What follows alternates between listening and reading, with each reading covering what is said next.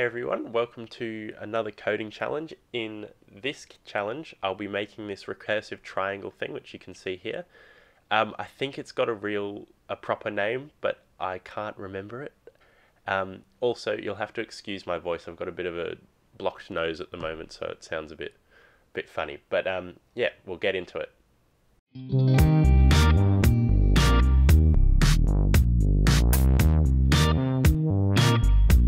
Okay, so I've just got the blank processing sketch set up here. I'll quickly chuck in the size of the window, so it'll be 720 by 720. I'm going to keep it a square for this one, just because why not? So the first thing we're going to do is I'm going to make a quick function that's a bit easier to work with for drawing triangles. So the triangle function at the moment, you have to put in the coordinates for each point, but because I'm going to be doing an equilateral triangle, I'm going to make a function that does that more quickly. So it'll draw it from the bottom left corner of the triangle and then draw the other point. So I'll just quickly do that first because it'll make our lives a bit easier a bit later on. So I'm going to call this function try because triangle's already taken. So it'll take in an x, a y, and then the side length. So I'll call that L. And so what we're going to do is we're going to call the triangle function from here. The first point will be at xy. The second point, the top point, will be x plus L on 2. So it'll be halfway along. And the y will be y minus the sine of pi on 3 times L. So I'm just using angles here to go up and find the length of that side, going up by that side length at a specific angle. And then the last point will be at x plus L and y. So hopefully, if we go on the draw function here, if we say try at width on 2, height on 2, and give it a side length of 50, we should see a triangle with its bottom left corner in the middle of the screen and with a side length of 50. So if we run this, we get a triangle roughly in the middle of the screen. So it looks like that's in the middle.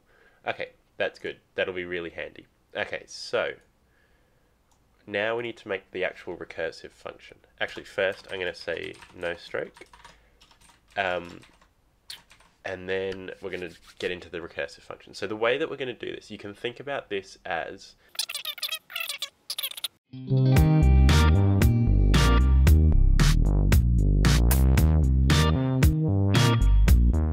what we're going to do is we're going to create a function here, and we're going to call it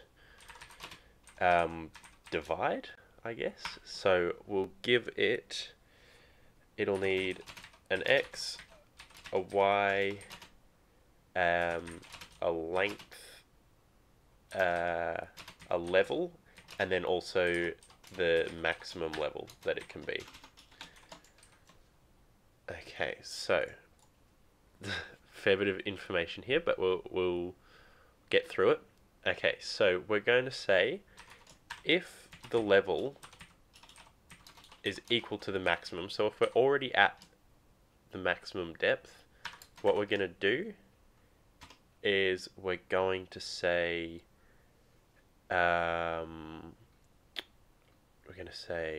triangle.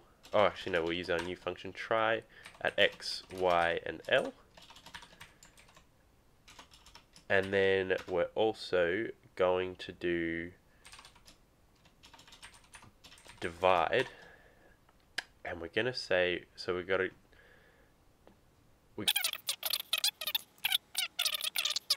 divide it 3 times for each triangle. So we'll say divide x, y, and then the length becomes half the length.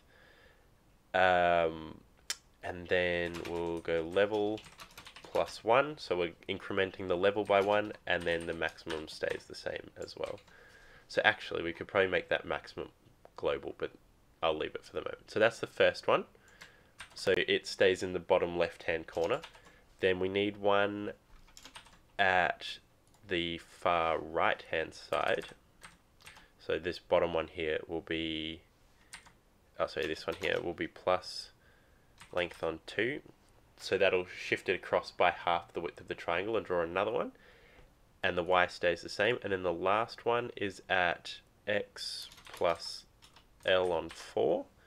And then we've got to do this thing again to figure out the y position. So it'll be minus sine of pi on 3 times the level on 2. Like that. So, okay. We'll see if this works in a second. So I'm going to say background is 255, and we'll say that the fill up here can be 50. And if we run that, we haven't actually called it anyway, of course. So I'll say divide, and we'll go, how am I going to center this on the screen? Here, if we make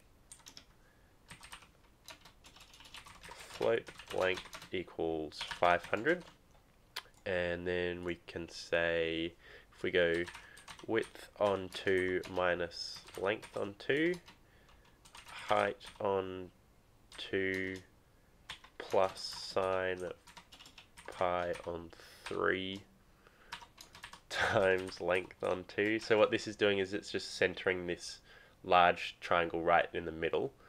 So if we say, and we'll say the length is length, and then if we say this is the first level and the maximum is 1, right, so we're just going to draw the first layer. If we run this, we should see a triangle in the middle of the screen, and we don't get that. What is going on? So I'm going to have to say here, else. That's a silly mistake. So it was trying to do an infinite loop, essentially. So we only divide it if we haven't hit the maximum level already. So now if we run this, we should get just a triangle in the middle. Okay, that's good. So now if we say that the maximum is 2, we should see 3 triangles that have divided up this bigger one. Okay, perfect. So now what we can do is we can say, we can use the map function here, and we're going to map the mouse's position to what the maximum level is. So we're going to say map mouse x, which goes between 0 and the width of the screen. And if we map that to be between 1 and say 10, I don't know how laggy this will be, but we'll figure it out. So we need to use an integer for the maximum value. So now if we run this, we should see, look at that. So as we move our mouse across, it gets finer and finer. Oh gosh. Alright. Actually, I can probably, I think 10 gets a bit too intense. So I'll say like 8 or something. And actually, what I can do is I'll bump this up to 1080. And we can bump this up to 10,000. No. Yeah. Sorry. 1,000. And if we run, that's way, what? Oh no. It's barely fitting on the screen. But you can see, look at that. So now we can probably bump it up to a higher level here as well and still see it. So there we go.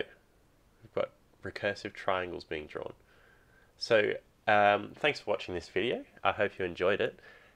In the description there'll be a few links. Firstly, there'll be the GitHub where you can find all the code for this, as well as a link to processing so you can use the code once you've found it on GitHub. And then there'll also be a link to my website where you can vote on future topics that'll become videos hopefully at some point. And if you did enjoy it, please give it a thumbs up and get subscribed, because there's weekly videos coming out. So yeah, thanks for watching.